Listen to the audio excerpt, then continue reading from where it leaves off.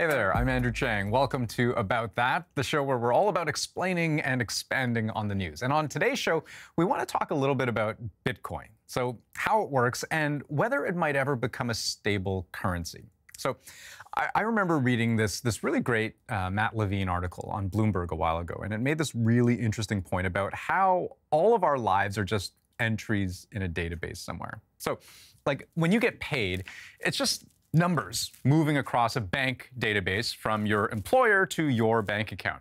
When you spend money, you're just kind of like pushing those numbers around some more. Even when you buy a house, transferring ownership, yes, you now have the keys to the house, right? And you alone can come and go as you please. But more important than the key is that piece of paper, the ownership deed that states that, for the record, you are the owner. So even if someone like breaks into your house or even gets a hold of your key and moves in, it doesn't actually change who owns the house, right? All just entries in a database somewhere. Now, for that whole system to work, you need a lot of trust, right? Like you need to trust the bank holding your money that they'll keep their numbers straight. You need to trust the government that your title deed actually means something.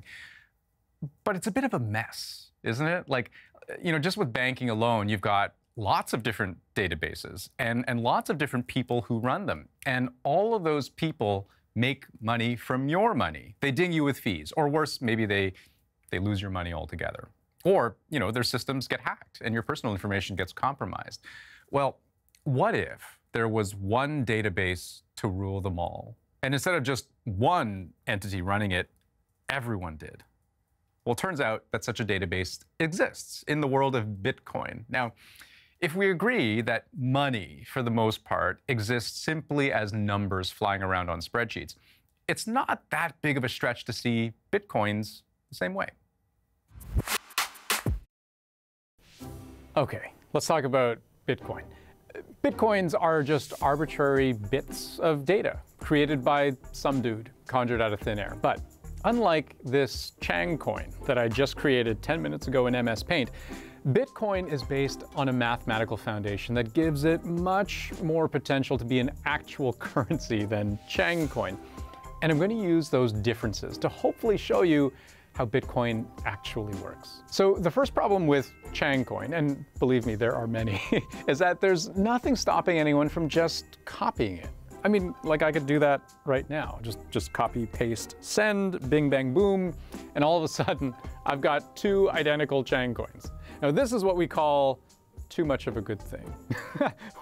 Actually, we call it the double spend problem. Now, banks and companies like Venmo or PayPal, they solve this problem by being the gatekeepers, right? They control all of the accounts and all transactions go through them in private. But with Bitcoin, all transactions happen in public.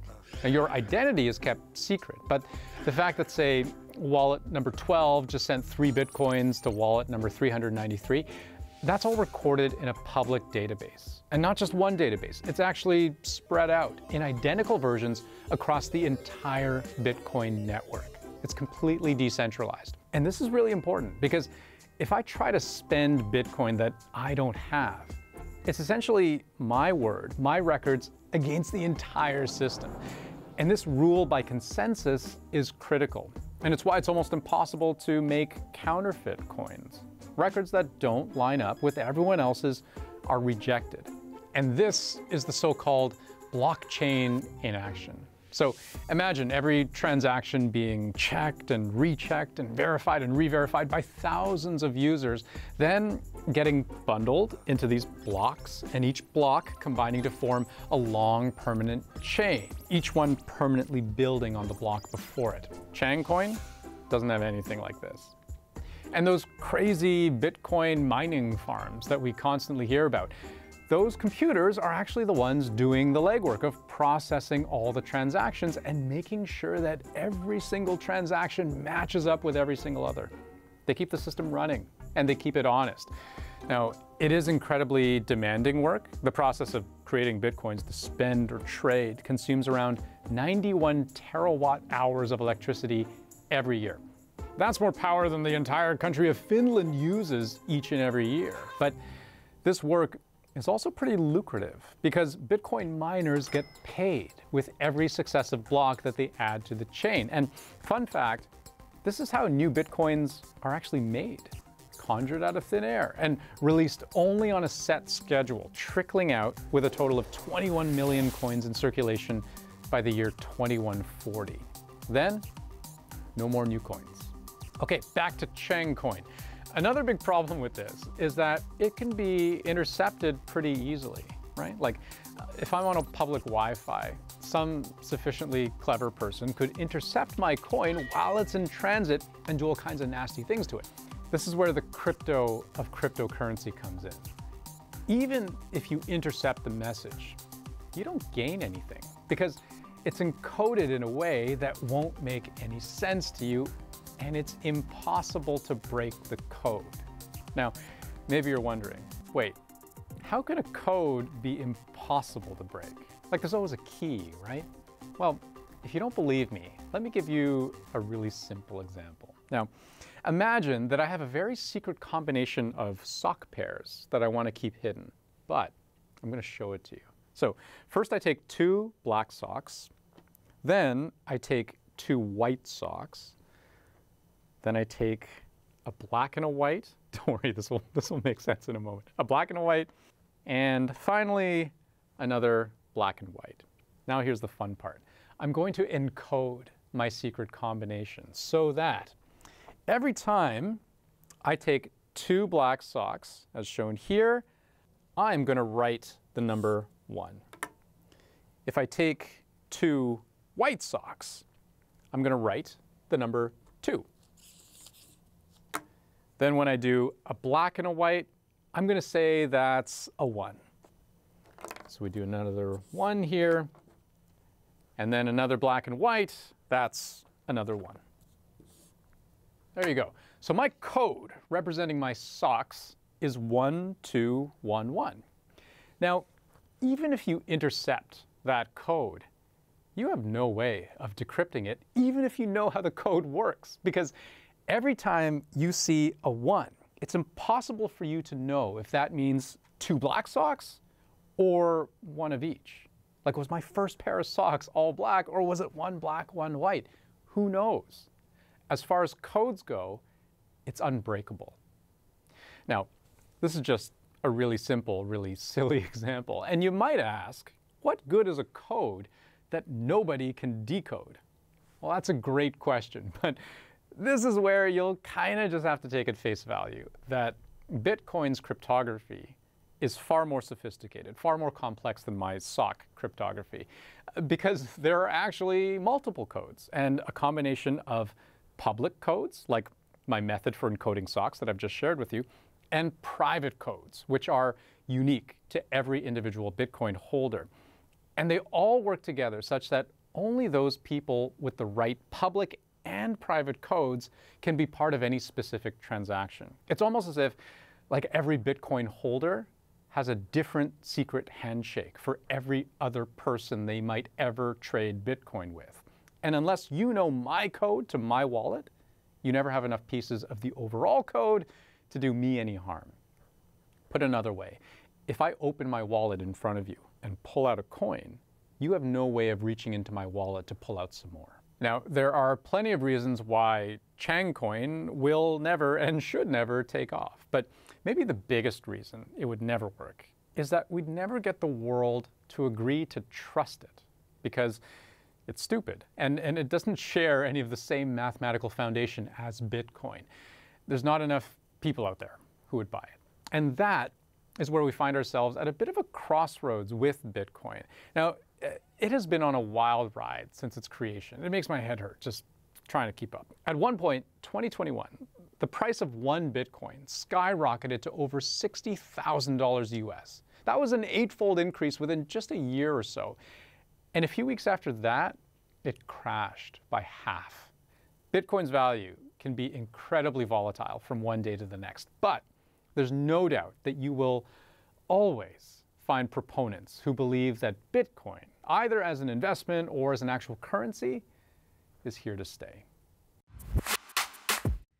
So that's Bitcoin in a nutshell. But let's pick up with the difference between Bitcoin as an investment and Bitcoin as a currency. So right now it's overwhelmingly the former, right? Like mainly just a lot of speculators riding the wave. But it is absolutely too a currency. So about a year and a half ago, El Salvador became the first country in the world to adopt Bitcoin as legal tender. Now, has it replaced the US dollar there, which is mainly what people use? No, not a chance, nowhere close. And there's actually a lot of pushback there. El Salvador's national debt load is really risky, so vulnerable to default. And betting the farm on one of the most volatile assets on the planet maybe isn't a good thing, especially in a country where lots of people don't even have internet access. But it's still trying. There are crypto ATMs sprinkled in various parts of El Salvador, hundreds of them. Australia is a big player in that space too. So's Nigeria, Spain as well. But maybe the biggest out in the open examples of Bitcoin as currency kind of happen on a company by company basis. So you can actually buy a Whopper at some Burger Kings around the world using Bitcoin. On Twitch, you can pay your favorite video game streamers using Bitcoin. Or you could buy tickets to a Dallas Mavericks game, or a movie at an AMC theater, or a cheap flight on Norwegian Air, all using Bitcoin. Pizza Hut, Newegg, Wikipedia, even big companies like AT&T, Microsoft, and Tesla, they've all flirted with or are currently accepting Bitcoin as payment. But it's still a long way off from being mainstream or the norm, right? How many people do you know who use Bitcoin to buy things? So we're going to come back after the break with someone who thinks the age of Bitcoin is coming. We'll see you in a couple minutes.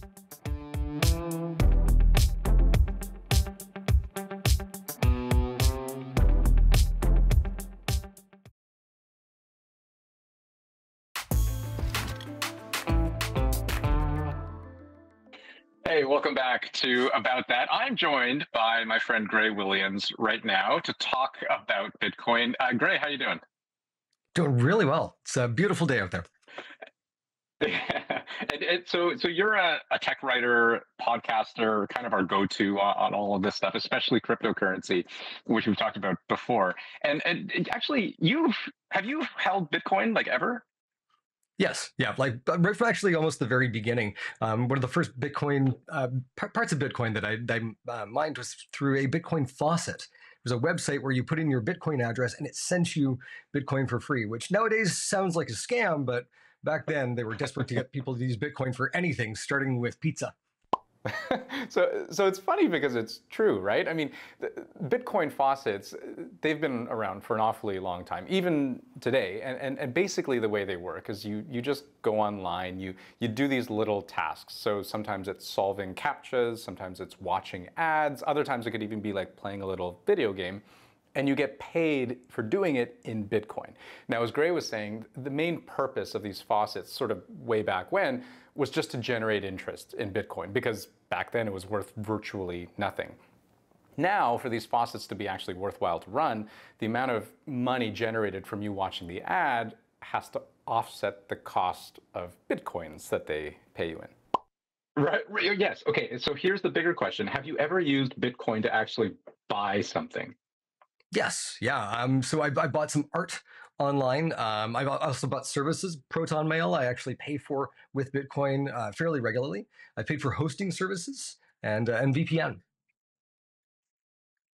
Okay, so here's why I'm asking that, because the thing I don't get about Bitcoin potentially being used as actual currency is that its value is just all over the map, right? So if I decide, okay, today I'm going to buy a hot dog for a Bitcoin, but tomorrow maybe that same Bitcoin would buy me a car. How is that supposed to function as currency? I think so. That's a really great question, and the idea here that you're going to perhaps lose out because Bitcoin is going to skyrocket in value at any given moment, I think has been challenging for a lot of people to basically use as a day-to-day currency. When I was looking at this, essentially what I was doing was taking fiat currency that day, buying Bitcoin with that, and then going and making the purchase. So for me, it was sort of a one-to-one each time I used it. And that sort of was a way that I found some stability in Bitcoin. Looking at some other things, though, Bitcoin, when you take a look at comparison to the S&P 500 and other stock markets, it's actually more stable than a lot of stocks out there.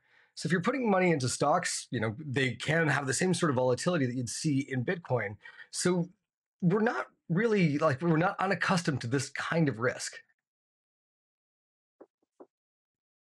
Yeah, like certainly not this kind of risk when it comes to the dollars and cents that I spend, right?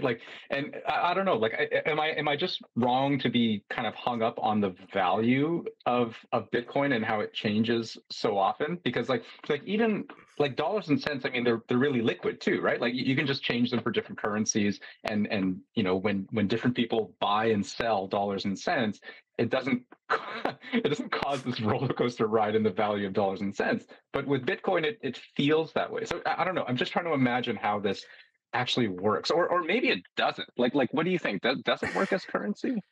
Well, when I've talked to sort of Bitcoin maximalists, the people who believe that Bitcoin is the only cryptocurrency and the only way to go, when I've talked to them about this, what they've said to me is that one Bitcoin is worth one Bitcoin. And the fluctuations in value come in comparison to other currencies. And so they're saying that, if we have services in the market that are priced in Bitcoin, in Satoshis, the value shouldn't fluctuate too much from day to day. And that's a huge sea change from how things are done right now.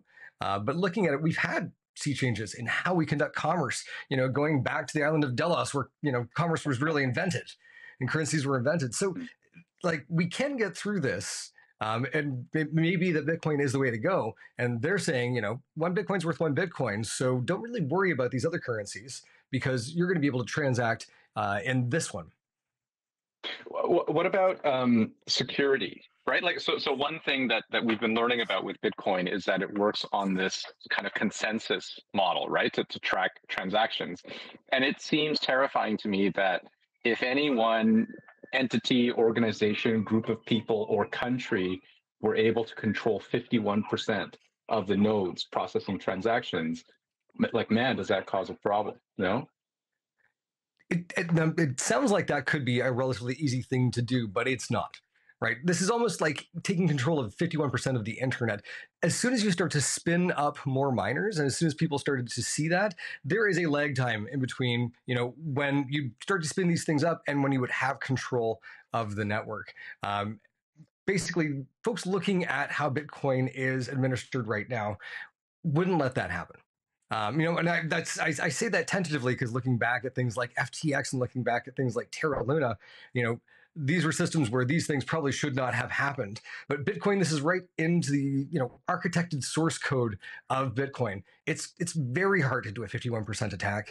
Okay, now Gray is saying that pulling off a 51% online attack would be almost impossible to do. But what about pulling off a 51% physical attack, where you have your own machines trying to overpower the network? Well, I looked it up because I was curious, and I don't actually understand a lot of the technical details, but from the estimates that I see, just in energy consumption alone, that kind of an attack, a physical attack, would take 4.5 gigawatts of electricity, which is a lot. It sort of immediately limits this to powerful nation states working in conjunction with energy companies in order to pull off that kind of an attack. And then there's billions of dollars in equipment alone.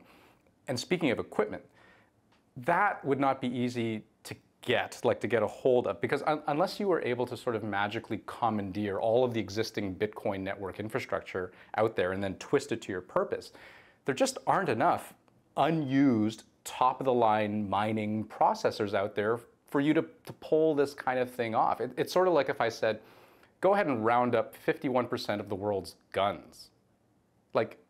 How would you even do it? There was a brief period where it looked like it might happen, but that was sort of looking ahead 2 years from then. This could be a thing that happens, and people took action against it. So that 51% attack, I don't think is a serious threat to Bitcoin. Something like a flaw in the code somewhere that we have not found yet could be, but that seems highly unlikely at this point. So in your mind, then, I mean, you sound sort of convinced that maybe with that 10-year timeline, Bitcoin could have what it takes to become a stable currency. What are the pros to that? Like why do you think that'll happen, and is that a good thing? I mean, personally, I think that digital currencies are a good thing for us. Tying the value of assets to something in the physical world, has worked in the past, but we've already seen banks stepping away from that. So why keep this model around? Looking at what Bitcoin has done in the last decade, we've seen some amazing improvements in the technology. We've seen things like Ethereum pushing Bitcoin further. And when we have things like, central bank digital currencies start to roll out, the competition is going to be compared to Bitcoin. And I think Bitcoin really fundamentally got it right. And so all of these technologies that we've added on, Lightning Network and other ways of processing transactions, we're going to see more of that. And Bitcoin really does have a first mover advantage in a very big way. So basically looking at any other cryptocurrency right now on the market and seeing what it could do in comparison to Bitcoin. Smaller players can move more quickly, but that rock solid base that Bitcoin has, the community that's around it all around the world, it's going to be a tough thing to beat. Gray Williams, I got to leave it there, but always a pleasure to chat with you. Thanks so much. Good chatting.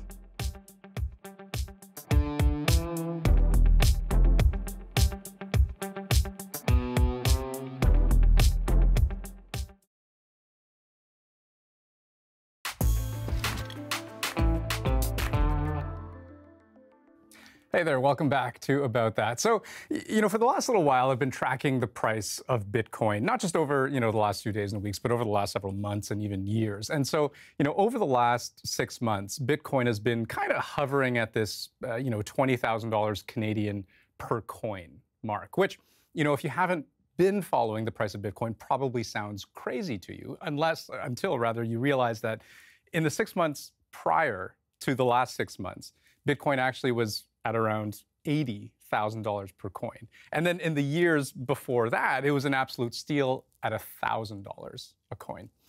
So, what does the future hold for, something like Bitcoin as a currency? Well, I think one important thing to realize is that Bitcoin isn't actually the be-all and end-all of cryptocurrency. It's just the one that we focused on today because we wanted to look at the technology that underpins it. But there are lots of different cryptocurrencies out there. Ethereum is another big one.